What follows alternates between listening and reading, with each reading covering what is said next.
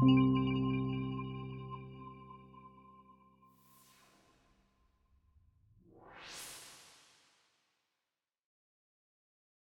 are at a moment where the power relations between the sort of power dynamics between Turkey and EU has shifted considerably to the advantage of the Turkish government. At a time when we have a very problematic government in Turkey.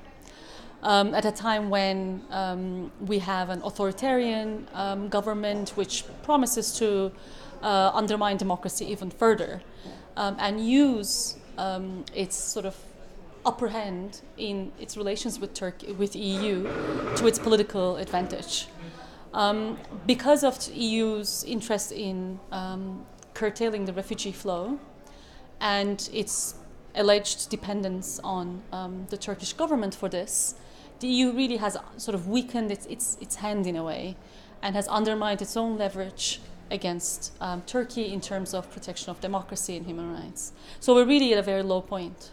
In the short term, the best case scenario, I think, would be a real critical European engagement which is based on European principles and norms rather than short-term geostrategic interests.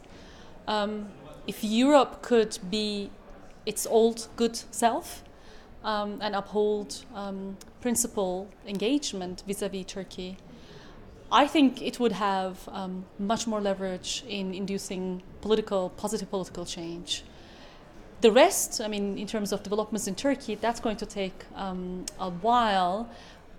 But we definitely, I mean, I cannot emphasize this enough, we do need a stronger European engagement based on principles.